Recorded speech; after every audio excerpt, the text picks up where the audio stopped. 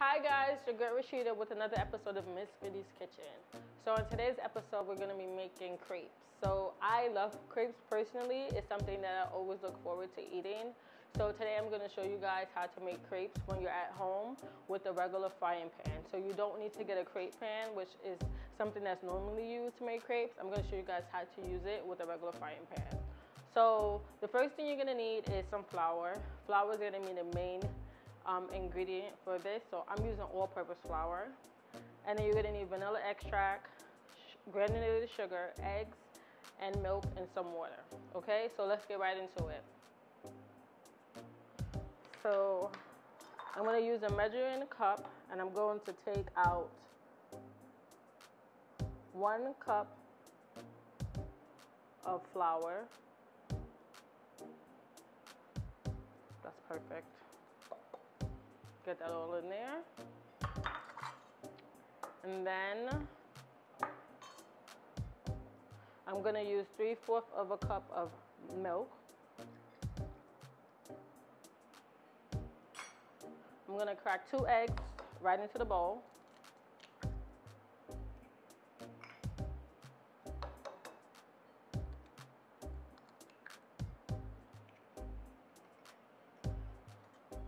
One tablespoon of sugar. So if you have like a spoon, you can just use that.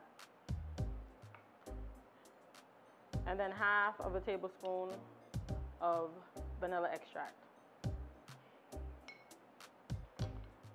And then you're gonna need a little bit of water.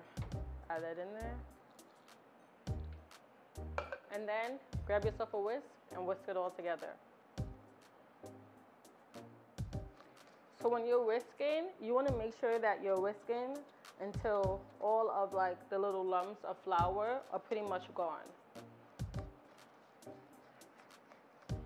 And this is definitely something I would recommend doing with a hand whisk, just because you don't want to over mix it with an electric mixer.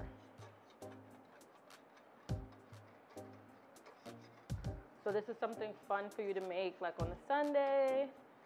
You want to impress your friends, make something a little different.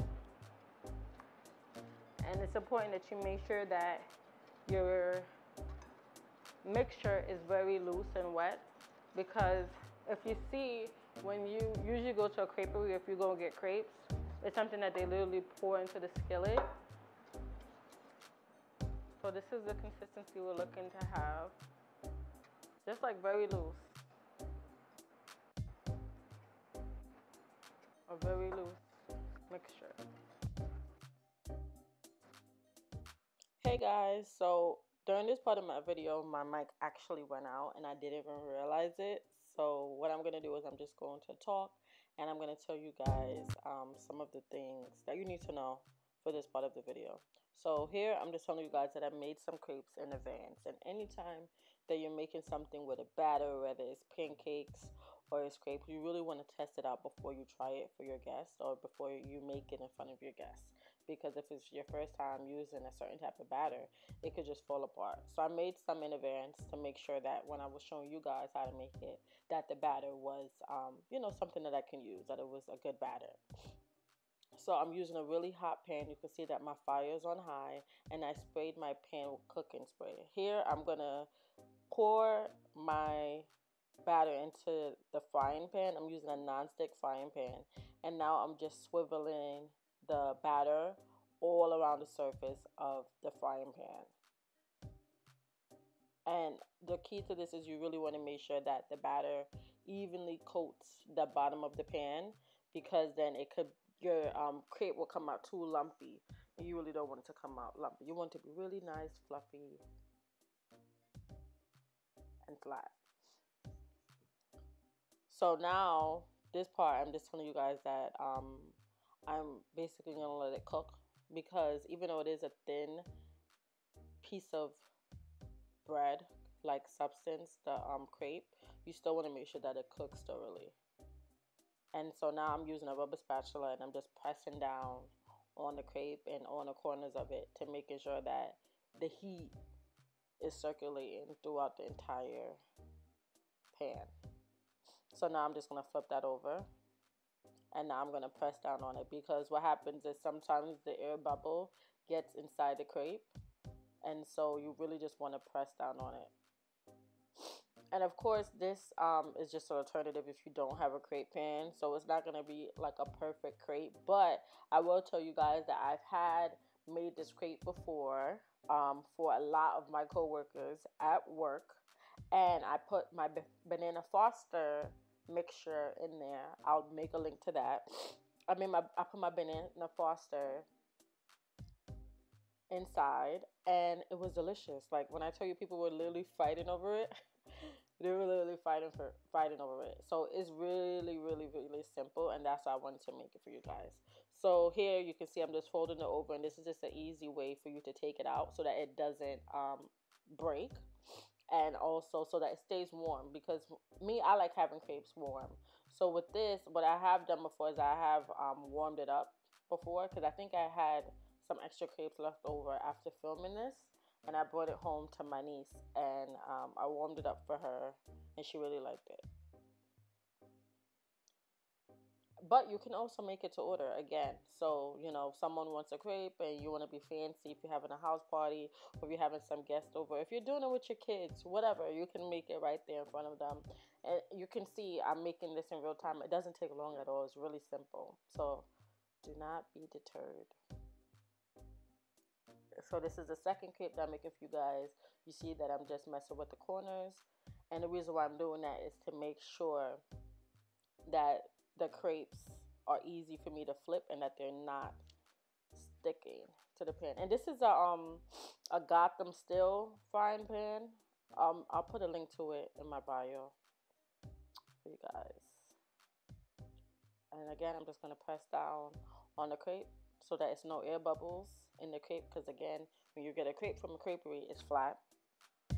And that's going to make sure that it cooks evenly.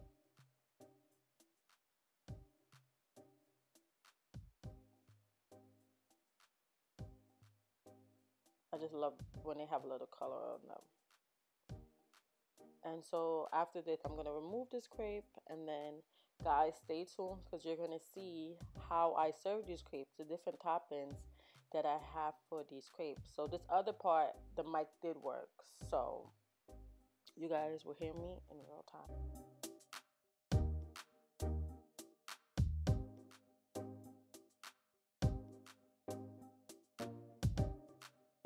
Alright guys, so now I'm going to show you guys how to load these crepes up. So there's a couple of different ways you can serve crepes. So the first thing you can do is, I'm going to take some chocolate sauce. I'm going to put it on the inside. So if you want to make your chocolate sauce, if you have like Nutella spread, you can use that. This chocolate sauce recipe I actually have, so I'll put the link for that for you guys. And then you can actually put I have some bananas, some strawberries on the inside.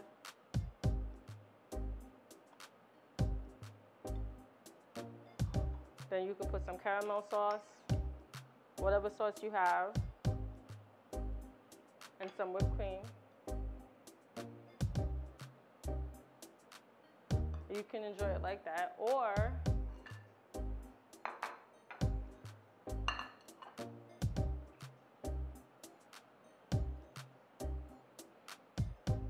you can roll it the other way. I'm going to spread this.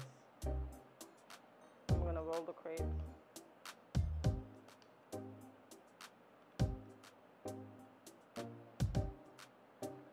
Put your fruit